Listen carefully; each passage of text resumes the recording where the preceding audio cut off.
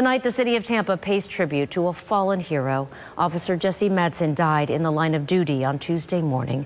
Police say Madsen veered into the path of a speeding, intoxicated driver going the wrong direction on I-275. The collision likely saved several lives that morning. ABC Action News reporter Ryan Smith with how he's being honored tonight. Jesse Madsen is the 32nd Tampa police officer to die in the line of duty. Here at the Roll Call of Honor, his name now etched in stone. His dedicated service never forgotten. Amazing grace. This monument reminds you that your cops will stand guard.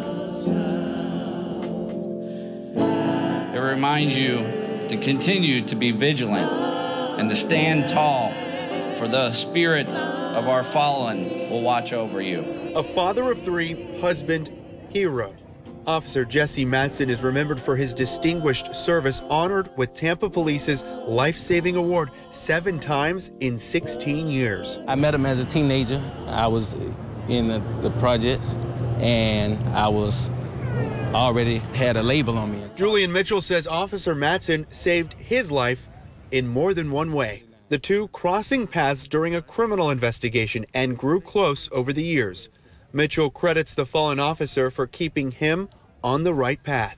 He just showed me different, and he showed me a lot of positivity and a lot of love, and he kept working with the positivity with me, and I think it kind of inspired me to be a little greater. Thursday's candlelight vigil, Madsen's family got a first look at his name, now etched on the Roll Call of Fame. A powerful moment, the chief wrapping his arms around the officer's wife and 3 children. The family doesn't want to feel alone. They want to see the support behind them. The city and the department are always great, backing a family when an officer dies in the line of duty.